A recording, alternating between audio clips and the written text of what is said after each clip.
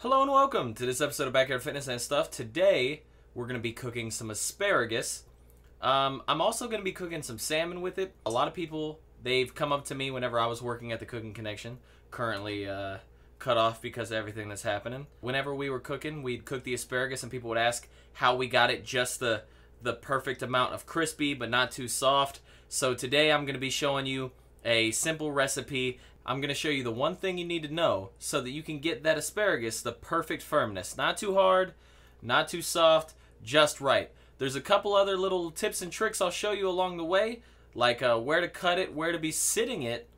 Typically you can do it on a grill, but I don't have one, so I can show you that you can do it in a pan just as easily. So let's go cook some asparagus. So like I said, the main thing we're focusing on today is the asparagus, but it would be unfair for me not to show you the fish that I'm cooking. But the main reason that we're focusing on the asparagus, besides the fact that that's the main thing I get questioned on a lot, is because I don't have everything that I would really use to make the salmon. It's still going to be delicious, but only a couple ingredients, so it's not like anything too complicated. So I got my salmon here, a little bit of olive oil, and I seasoned it with a little bit of all-purpose spice, a little bit of garlic powder, and then squeeze the lemon juice on top, and then cut slices of lemon. We're going to go ahead and let that bake in the oven at 375. But we're here for the asparagus. But I just thought it would be unfair of me not to at least show you the fish that I'm making. Okay, so main thing here, all right, that a lot of people don't know is you're going to see where this discoloration is. You want that gone. So right off the bat, we're going to nip that in the butt. Take those off.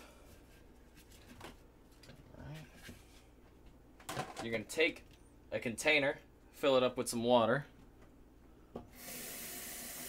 and while you're getting everything else ready, go ahead and drop those in there. Perfect. Now we're going to take another container here, gonna fill that up pretty good with some olive oil there, and now we're going to I'm going to go ahead and use some of the rib roast and steak.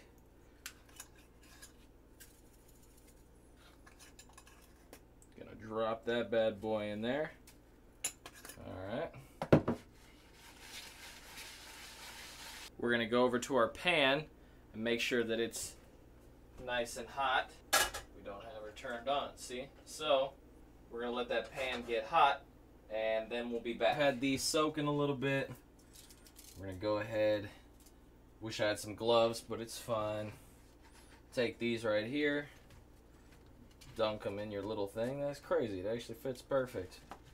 You're going to kind of stir them up in there, get that seasoning and olive oil on there. Yeah. And what we're going to do is we're going to put them in that hot pan, and we're going to throw a little bit of that truffle zest on top of it. Oh yeah, see it? See it getting seasoned right now? We're gonna go drop it in this scalding pan right here. See that? That's exactly what you want to hear whenever you drop them in there. Oh yeah. You should probably use some tongs. There we go. Today I'm using the truffle and rosemary sea salt.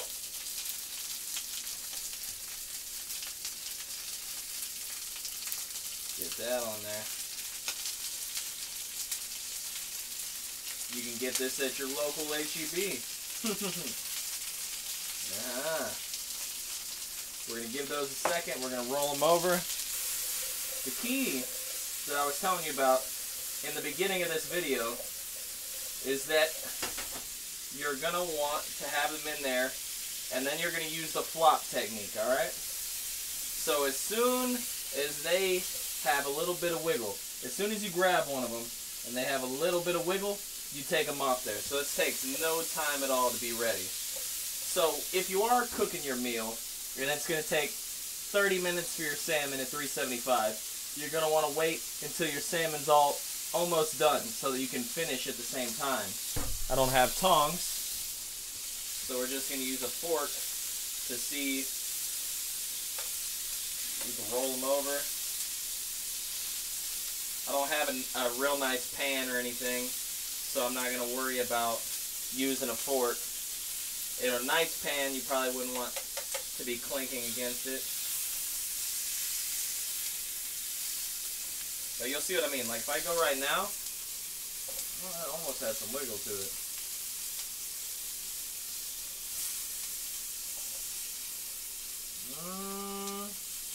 They're almost there. You see it's taking no time. This is a real-time shot right here, making these. See that one? No wiggle in it. Oh, there you go. Starting to get that color on there. Nice.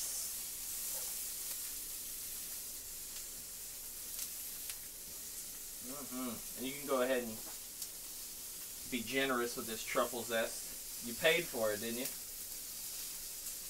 Boom. Smells amazing.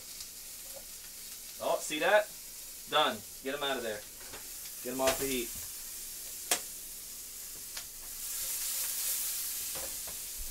Get them somewhere safe.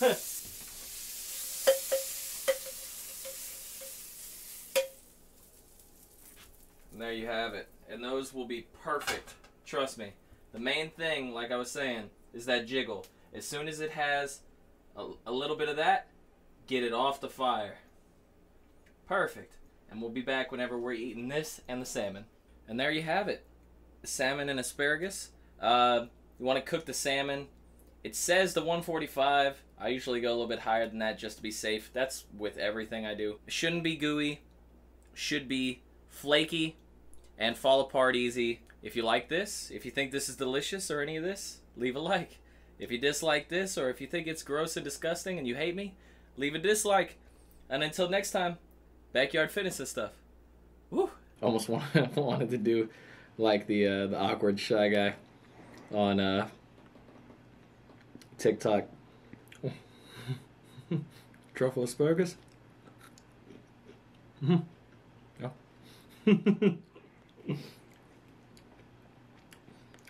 Baked salmon?